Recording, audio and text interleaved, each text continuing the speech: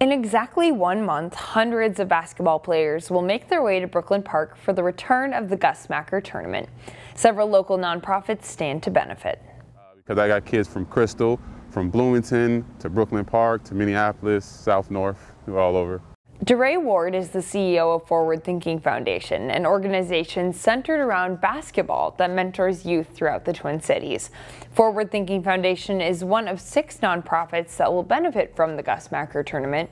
The more teams that register, the more money raised for those local nonprofits.